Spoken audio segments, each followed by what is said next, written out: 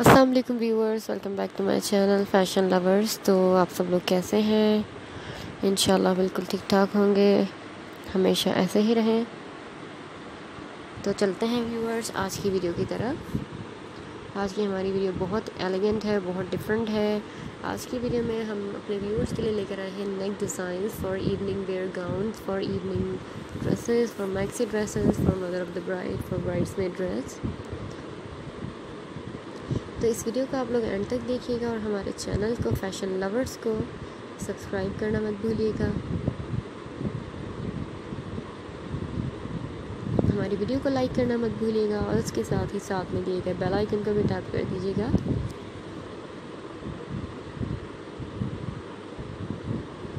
ताकि आपको हमारी वीडियोस टाइम से मिल सकें, आप लोग हमारी वीडियोस को नोटिफिकेशंस के थ्रू टाइम से देख सकें और एंजॉय कर सकें।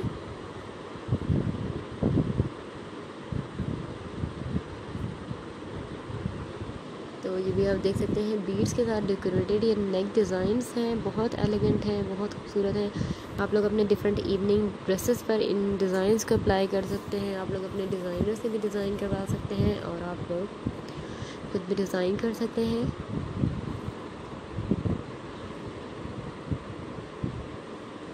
आप लोग सिंपल ड्रेस पर बीडेड नेक लाइन डिज़ाइन करवा सकते हैं, वो भी बहुत खूबसूरत लगती है। उसके अलावा आप लोग स्लीव बीडेड जो है वो यूज़ कर सकते हैं। ये देख सकते हैं आप, इस शोल्डर नेकलेस स्टाइल में ये नेक लाइन है, इसके साथ साथ स्लीव भी इसकी बहुत खूबसूरत है। तो अगर आप लोगों को ये वीडियो पसंद आई हो तो हमारी इस वीडियो को लाइक करना मत भूलिएगा और अपने फ्रेंड फैमिली के साथ हमारी इस वीडियो को शेयर करना भी मत भूलिएगा। ये भी व्यूअर्स आप लोग देख सकते हैं बीडेड नेक लाइन है, डेकोरेटेड है बहुत खूबसूरत बीड्स के साथ।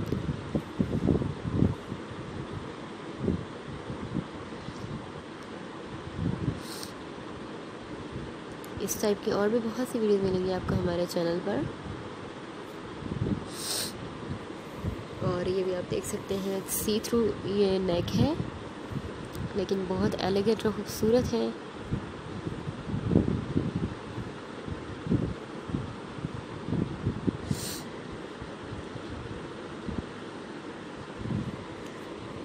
तो इस टाइप की और भी बहुत सी वीडियोस आपको हमारे चैनल पर मिलेंगी फैशन लवर्स पर। इवनिंग गाउन्स की बहुत अमेजिंग और बहुत ह्यूज वैरायटी आपको हमारे चैनल पर मिलेगी। तो हमारे चैनल को सब्सक्राइब ज़रूर कर दीजिएगा, वीडियो को लाइक भी कर दीजिएगा। और अगर आप लोग ये ड्रेसेस परचेज़ करना चाहते हैं तो आप लोग ये परचेज़ कर सकते हैं जेजेस हाउस से, बहुत ईजीली, बहुत बेस्ट क्वालिटी में। Thank you for watching, stay tuned everyone. अल्लाह हाफ़िज़, दुआ में याद रखिएगा।